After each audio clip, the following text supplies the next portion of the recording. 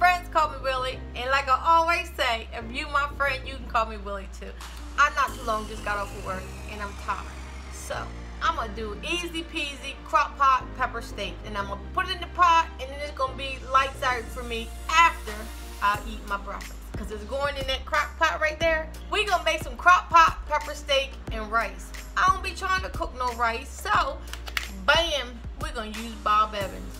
Oh, I'm hungry and I'm ready to eat some Bob Evans too. We're going to have some Uncle Ben's rice. We are not sponsored by any of these people. Alright, so let's get to going. Now, you can put all these ingredients in one pot, boom, and then it'll be done in like 3 to 4 hours. We are going to be cooking with some green peppers, onions, garlic, ginger, brown sugar. And the thing about the ginger is they say they want it minced. I could buy it minced, but I have a garlic presser that I like to use to mince my garlic.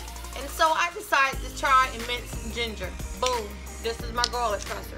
This came from my mama. So anyway, that's what I did. Now I minced the ginger up actually and made it more like juice than the pieces of ginger, which is fine with me because I'm just looking for the taste. So the ingredients that we need are steak. Now they asked for skirt steak. I'm not a real fan of skirt steak, so I bought the steak that I like. We need onions, bell peppers. I use green and red bell peppers, and I only use the red for the color. I love mushrooms, so I got some baby portobello mushrooms here that's already chopped and sliced, ready to go. Alright, this is the ginger, 2 teaspoonsful of brown sugar, black pepper. I'm going to be using some sea salt, soy sauce, au jus gravy, 1 pack of ranch dressing,